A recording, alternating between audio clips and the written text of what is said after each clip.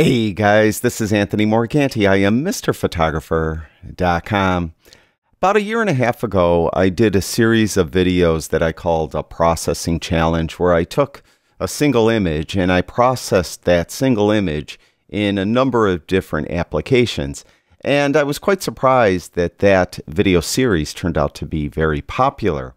Well, since then, several of those software manufacturers came out with new versions of their software. So I thought it would be fitting for me to redo the series. We're going to process this single image in a number of different apps. Today, we're going to process it in Lightroom. And in subsequent videos, you'll see me process this same image in Luminar AI, Exposure XX, Capture One, Photolab 4, On1 Photo Raw 2021, and if people aren't losing interest by then, probably do it in Affinity Photo and Photoshop as well. Also, you could download this image if you'd like and just play around with it and see how you'd process it in whatever application you're using.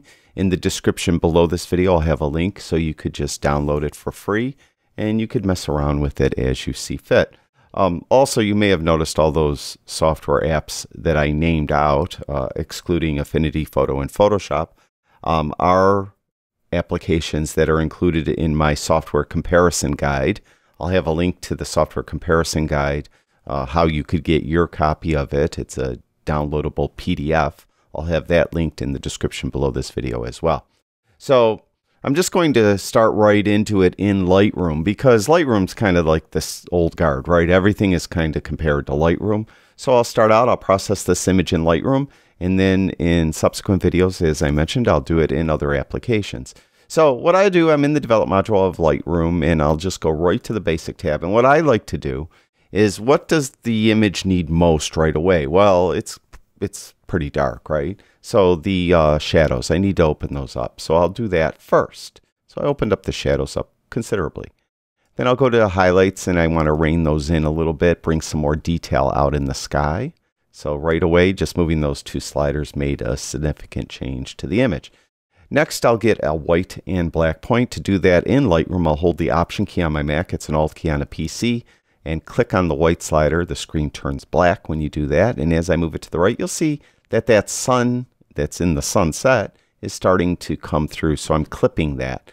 I don't necessarily want to clip that heavily or at all. So I'll just kind of see where it's maybe right about there.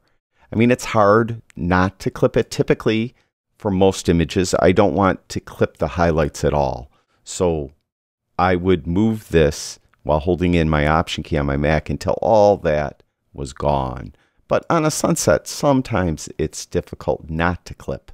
But in this case, I was able to do it, and it still looks pretty good.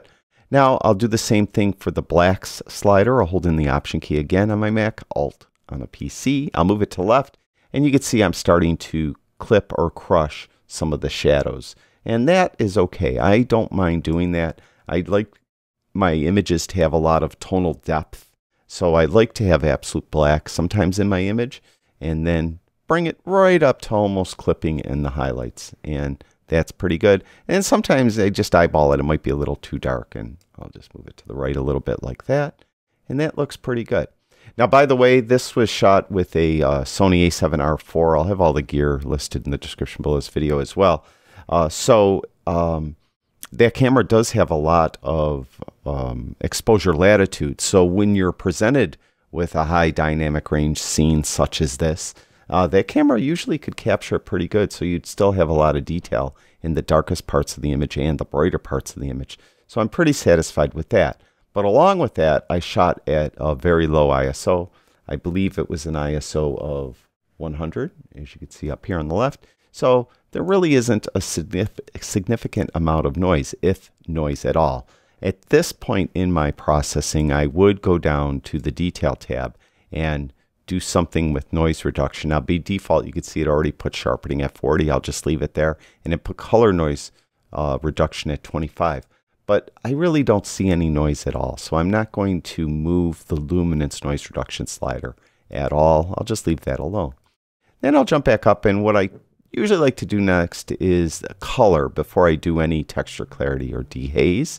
So I'm going to forego using the vibrance or saturation sliders, at least for now, and I'm going to jump right down to the HSL. And what I want to do is I want to add more saturation. You can see I'm on the saturation tab of the yellows and the oranges, the colors that are in the sunset. And trying to remember what it looked like when I was there, it wasn't as washed out as it appeared. So I want that. I also I'm going to add a little more saturation to the blue, just a little bit. Then I'll jump up to luminance and I'll bring the blue sky a little darker. I'll also move around the yellows and the orange luminance a little bit too. See what that does. And that looks okay. Now I'm not going to do anything with hue. I don't want to change the colors. I just want to bring them back a little bit more to what I remember them being when I was there. So that is pretty good with color, but it's still not quite as colorful, I think, as it really could have been or should have been when I was there, or could be in this image. So I'll move saturation up a little bit as well. So that looks pretty good. Now, what I'll do is I'll go to texture and clarity. I like to go with these three sliders. I like to work from the bottom up. I don't really need to do anything with dehaze. You can see that it's kind of overbearing a little bit. So I don't really need, it really wasn't a hazy day. So I don't need to do anything with that. But I'll go to clarity and I'll move that to the right a little bit. And I'll move texture to the right a little bit. That looks pretty good. I'm looking at stuff that I want texture to affect. For instance, the ground over here in the foreground, these waves that are breaking here. I think that looks pretty good. So I'm almost done, but over here, these cliffs out in the distance are a little bit dark, so I want to do something with that. So what I'm going to do is open up the brush tool, and I'll leave the exposure all the way down for now, only because with exposure all the way down, I could see exactly where I'm painting with the brush. And then what I'll do is I'll have feathering at 100, flow at 100, auto mask off. I don't want to use auto mask, and density at 100. So to start out, I'll just get a brush, and I have an Apple Magic Mouse. All I need to do is slide my finger on the mouse to affect the size of the brush. If you have a mouse with the center click wheel, that should work as well. Also, the bracket keys, the left bracket key makes it smaller, right bracket key larger. So you could come in and then fit that brush to paint exactly where you want. Now I see, because I have exposure all the way down, it's really dark. Well, that's okay. That helps me see exactly where I'm painting. Now I'll get a smaller brush, come up in here, get some of that tree up there, some of this tree over here, a little bit there maybe, then this end over here. This.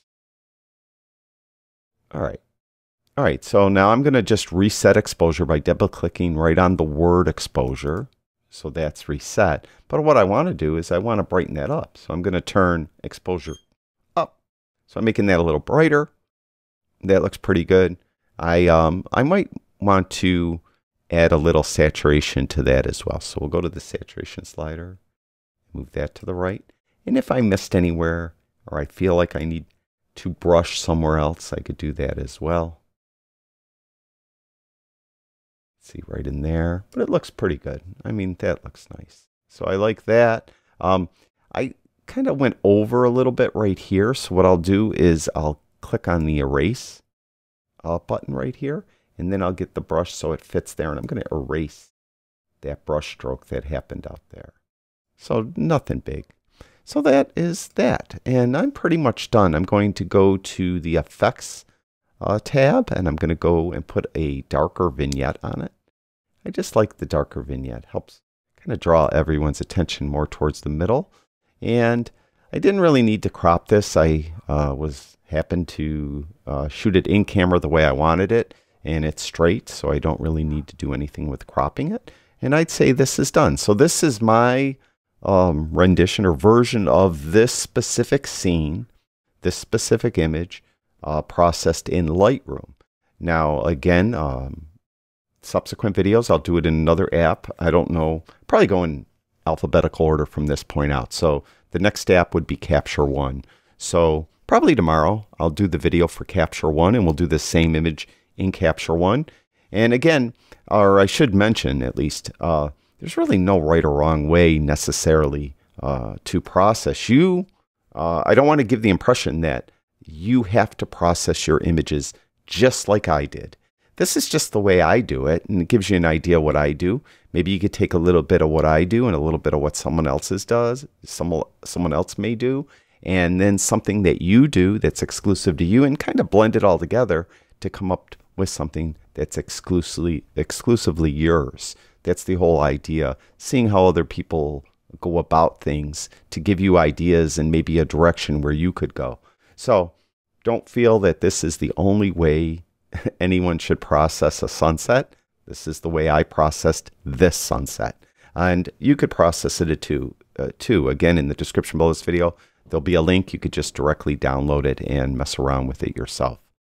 Thank you, everyone who watches my videos. I really do appreciate it. Talk to you guys soon.